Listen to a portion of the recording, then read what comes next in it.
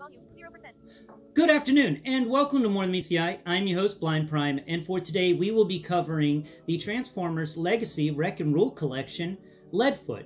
Next video will be on Masterdamus, but I wanted to cover LeadFoot first because I have these other Formula One race cars, the drag strip from Legacy and the Netflix Mirage. So we're going to talk about, this fun Formula One race car and do some size comparison stuff. So here we go. The LeadFoot and drag strip. Let me straighten his legs out so we get a nice size comparison here. They all stand next to each other very well, and I'm really looking forward to more Formula One race cars because that'd be really cool to actually have just an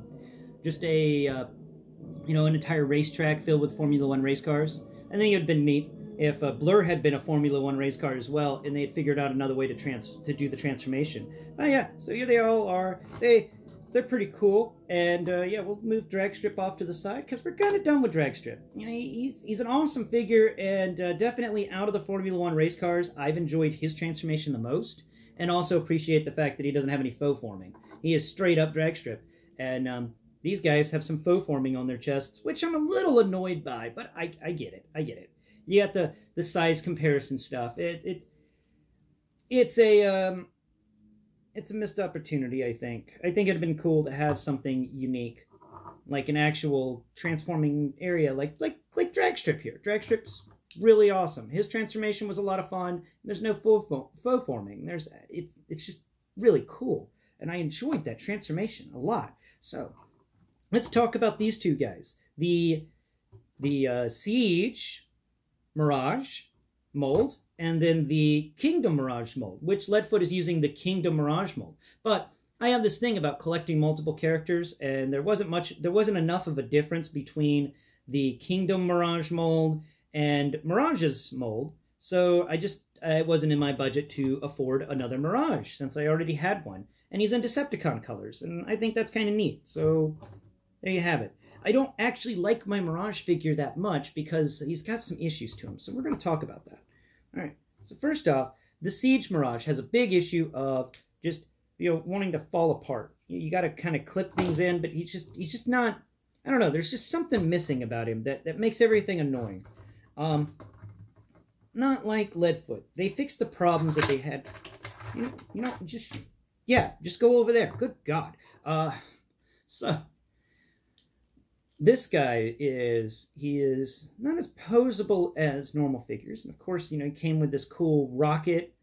It's where the Mirage came with a gun and then this little rocket off to the side, but the rocket couldn't actually fit in his gun. This Mirage actually comes with a piece that the rocket can fit into. So he has now a rocket launcher. And that's neat. So let's talk about LeadFoot here.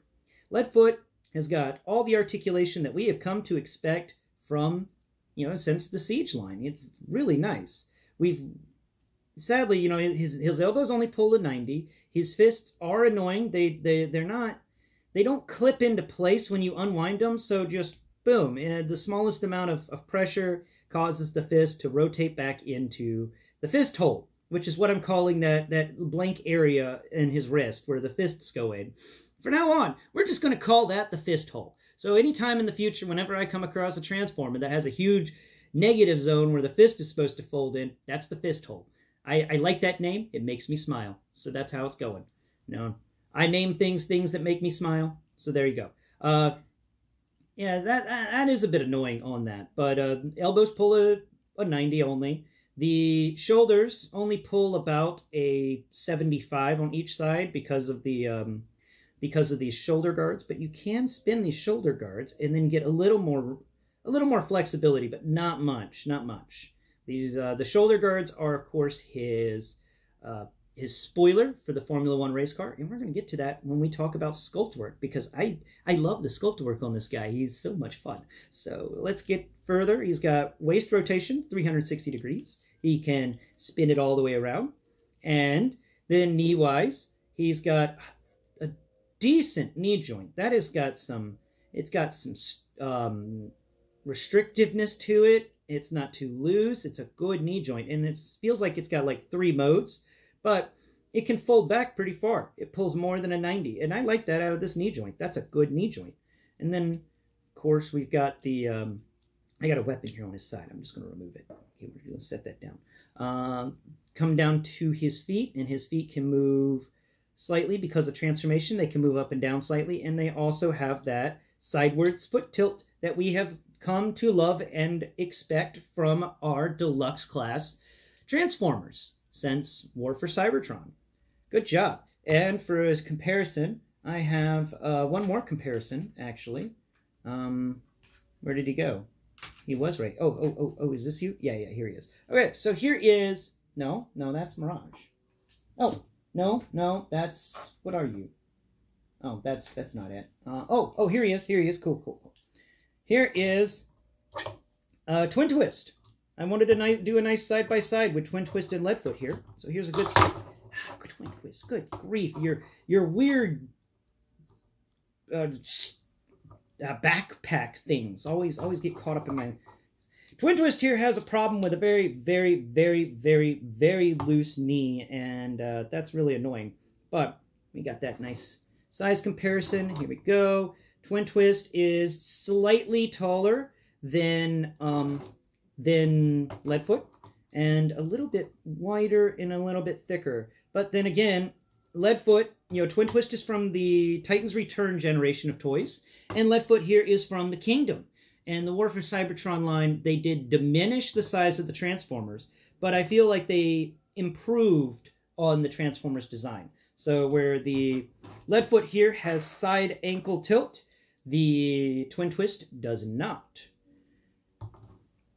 But there's a nice side-by-side. We'll put them back-to-back. They can be fighting Decepticons together, back-to-back. And there we go. So put Twin Twist off here to the side. We're done with Twin Twist for right now. All right. Let's get back to this guy. So that was a nice size comparison of Twin Twist to let you know exactly, how the Wreckers are going to fit next to each other. Twin Twist may be kind of the odd man out, but it's good to have a medium-range Transformer, so when you're, lining them all up, you get a nice scale. So we're going to now get into the sculpt work of this guy. This guy's sculpt work is top-notch. I love the paint applications to it, and I like the plastic they used. It feels shiny, it feels smooth, it feels dense. It's not at all the what they made Mirage out of. This plastic that Mirage is made out of doesn't feel the same. Maybe it's the paint apps they used, but even some of the corner areas where you can actually feel the thickness of the plastic, the Siege Mirage is actually a little thinner in some spots than the Kingdom Mirage mold. That's interesting. I find that really, really intriguing. But that's that. So sculpt work continuing. On his chest, we've got his, you've got the front end of the Formula One race car kind of smudged together, or smooshed together. It's a bit smooshed. And you got these nice, the front wings of the car, the ones that go right in front of the front wheels, the wheel guards, if you will, that help the wind. They're really well sculpted there. And then you have the back spoiler that's on his shoulders, and this thing is really well sculpted as well. You got a couple of lines in there of different pieces of metal that have been welded together. He's so sleek and shiny feeling. This guy feels like he goes fast. I haven't come across many Transformers that when in their robot mode, still they feel like they go fast. I wish I could say that about the Studio Series 86 Blur, but those weird doohickeys that come off the sides of his arms don't make him seem like he goes fast. It makes him seem like he's an ancient wizard with, the long drooping robe sleeves. Anyway, yeah, so LeadFoot here is a must-have in my opinion. He is a good figure. He is solid. He doesn't, nothing rattles around except for his wheels. When we turn around to his back, he's got a nice clean backpack, but that's come to expect, especially if you've had the Siege Mirage in your life, that the backpack is decent, though they did different things with it. And actually, because of what they did, they've managed to make the LeadFoot's back area a lot sturdier than Mirage's. I appreciate that a lot. I really love the fact that when we get these two molds that are based off of one another, we can actually see that Hasbro took the time to go, okay, these parts about the Siege Mirage absolutely sucked. They were terrible, and there were some bad QC problems. So let's fix that with LeadFoot. And LeadFoot is the first repaint, remold that I've come across that is sturdier than the mold it's based on. I just wow, that is so cool. I really like that. That's neat. Anyway, guys, this has been my review of of LeadFoot. I recommend him. He's got an awesome body. His face is really cool. I didn't even talk about his face until now. He's got a face mask. He's a robot with a face mask. Oh my god. And he's got deep set eyes. That's cool. I like this guy. This guy is straight up just one of those. He feels like a fast-acting war hero or something. You know, he's like his head just, it's cool. He's a cool guy. He's cool all the way around, and I can't wait to show off his transformation and then talk to you later about Master Damas, because, Master Damas was really, I thought, was going to be the highlight. But I've got a lot of problems with Master Damas. I don't have any problems with LeadFoot. LeadFoot has been the highlight of that dual pack. This figure is so much better than its Siege counterpart. And I never got the Kingdom one. So, let me know if the Kingdom one is the same way, if Kingdom Mirage is better than Siege Mirage. But I think I've gone on long enough for today.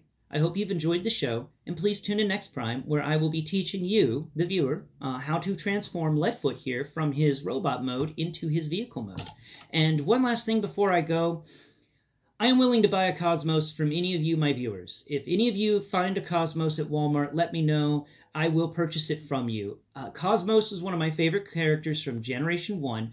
I have his friend here. I just, Skylinks, and I want my little UFO robot friend. He's just such a cool little chubby dude, and he's so awesome, and he's just the ultimate stoner robot. I always imagine him and Beachhead hanging out on the beach when Optimus Prime allows Cosmos to come back to Earth. He always sends Cosmos away. Cosmos is always so sad about it. He's like, but I love people. I don't want to be alone in space. Anyway, if any of you come across Cosmos at Walmart, shoot me a message, let me know, send me a tweet, make a remark on one of my comments on this video or something like that, letting me know you found a Cosmos and you're willing to send it to me.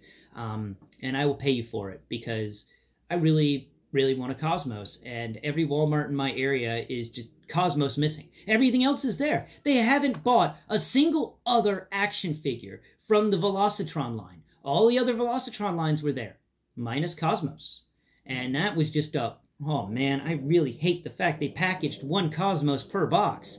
Why would you do that? We don't want 3 blurs. Nobody wants 3 blurs. I've gone on long enough. Thank you for watching. And let me know in the comments what you think, and if you can find a Cosmos. Until next Prime, bye-bye for now.